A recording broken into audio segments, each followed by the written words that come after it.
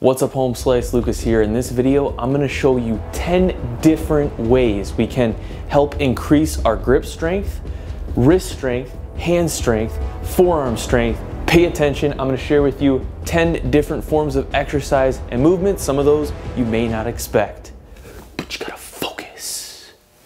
All right, but first let's get started with an obvious one, but a fun one.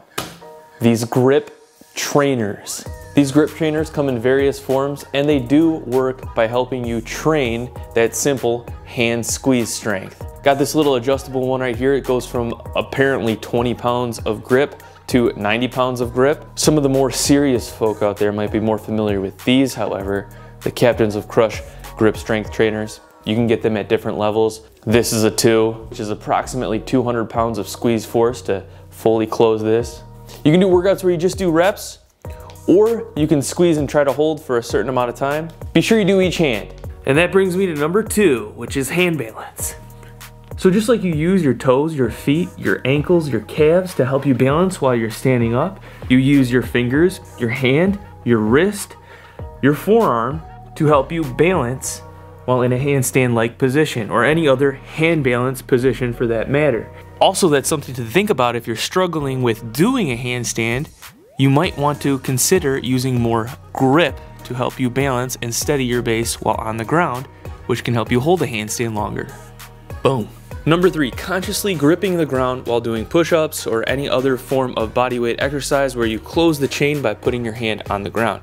Now you want to do this sparingly, because if you focus too much on grip at too many different angles, too quickly, too often, you could get problems with your wrist, obviously. But just like any other overuse injury, the way to avoid it is just to listen to your body and not overuse it too fast at first. I mean, you can literally get an overuse injury sitting on the couch, resting your arm on the armrest. Cubital tunnel syndrome, I've been there. Just so stupid. Number 4, the hang. Hanging from a pull-up bar, hanging from a tree branch, or pulling exercises where you have to hold your body weight up. So it doesn't have to be hanging for time. You can also just be doing pull-ups, static core movements hanging from a bar, etc., etc. Now with that being said, you can change this up plenty of ways and challenge yourself more or less. Keep confusing the body, confusing the mind, confusing the forearms. Pull thickness is one, so this is a more skinny pull, which may be easier for some. Going to one of those soccer nets, finding a bar that's wider that is generally harder to hang from and can challenge your grip more so. Also, something that can increase difficulty is whether the bar spins freely or not. This bar kind of spins freely, so it's a little bit harder to hang from here rather than like a pull-up bar that's nice and stiff. Also, the stippling on the bar, stippling a word, I mean like that grippy stuff that's on a bar, whether it's there or not can increase or decrease the difficulty. You get the gist. Change up your grip here and there, experiment with stuff. You can use rings. Anything where you're hanging, you're holding your body weight up for time is gonna challenge your grip, increase that grip strength. Next, holding a barbell or dumbbells for time. Now obviously this is gonna challenge grip because you have to hold on to the barbell or dumbbells in order to lift them off the ground, as long as you're not using wrist straps or any other form of cheating. Holding a barbell with weights on it or dumbbell off the ground for time will challenge your grip strength, your hand strength, your finger strength. If it's not hard by approximately 30 to 45 seconds, you might want to increase the weight. Also, something to take into consideration is your thumb positioning. You can practice and hold with your thumb wrapped around in the back like that, or you can do that death grip like this with the thumbs over. Also, something to take into consideration, if you start doing this to increase your time, maybe just put it down, okay? Also, some people might like behind the back like this. Just don't hurt yourself. You shouldn't hurt yourself with this grip strength training, okay? It's for time. You're going for a long period of time. It's gonna help you out. So additional to the barbell, you can use like bumper plates or something like this, something with a more wider grip. It's all up to you. Oh man. Whew.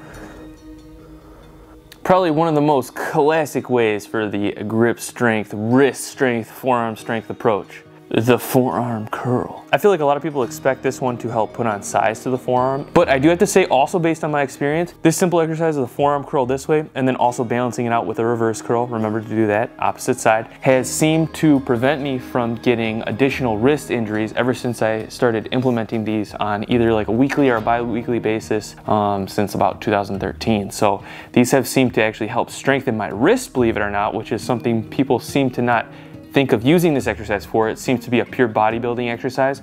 However, it's just classic, it's easy to do, it's simple. I like it when you go into it not like this, but nice 90-degree angle at the arms, and also use your fingers to help curl it up, and then let it down. So I use my fingers. And then when I do the opposite way, I just use my wrist, but I try to get that full range of motion throughout the back end of the wrist, back end of the arm. You can use a barbell for this, you can use dumbbells. You can also use any form of resistance that you find will work, like a resistance band or a book bag with books in it, weighted something. However, I found things like a kettlebell to not really work too well because you kind of want something with like an even distribution of weight, or something that will turn in your hand or can be easily manipulated by your hand. So like a book bag, the strap will kind of like conform to the motion. But a kettlebell, you know, it's like, you'd have to let it slip in your hand. It's just common sense, all right? Boom. Another way I like to approach this, if you're uncomfortable with putting your arms over a bench, is you can actually sit down where you get your legs at this, 90-degree angle, just so the top of your leg is straight like this. You can actually rest your forearms right on the inside of your legs like this, and you can pick up your resistance as so, and then just kind of stabilizing everything, getting into the right position. You can then focus on that wrist and finger strength. And you can do this the opposite way as well. Boom. Look at that all natty wrist. All right guys, next. So I came over to Russell's house for this one. If you know, you know. The water bottle squeeze.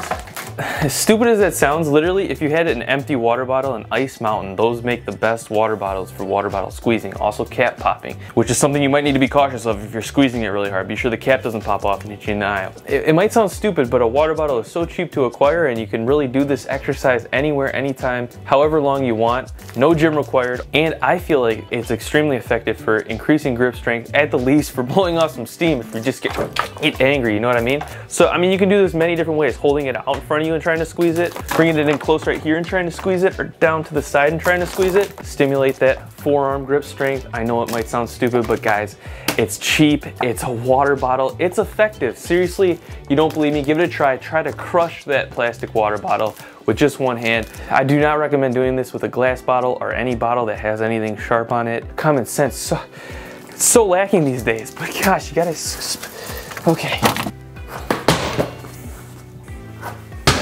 Palming, oh, that's hard for me and my small hands. Palming for time, yeah, most classically basketball, but if your hands are small like mine, maybe a soccer ball, I don't have one, a volleyball, something like that. Doesn't even have to be that. Could also be just a can of something. I don't know, like a wide can of tomatoes. Don't drop it on your toes. Palming for time out front can challenge your grip strength, similar to how you held the barbell for time or how you hung from a bar for time. However, because you have to have your hand at such a wide diameter, when you're trying to hold something that's so wide for time, you're challenging your grip strength differently than holding something that may be heavier but is more narrow. If you don't believe me, give it a try. It's a lot different. You can start like this, easiest, and try to squeeze it, go to the side, try to hold it, and then go all the way up like this, and then back and back. Almost dropped that, man. These little small, sweaty, slippery hands.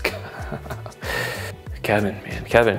All right, number 9, probably by far the most important one, and probably by far the one that nobody does, but give it a shot. It's gonna improve you greatly. Number 9 is coordination of the hands. I believe that a lot of us looking to improve our strength often overlook coordination. However, if you focus on coordination as well with strength, you can use them to push and bump each other up even higher and higher. So, simple coordination exercise I have for you. Focus on one hand at a time, and what you want to do is just, you can start with your pinky or thumb, it doesn't matter. Try to bring that finger in without moving any other finger. Do you see how my finger started to move?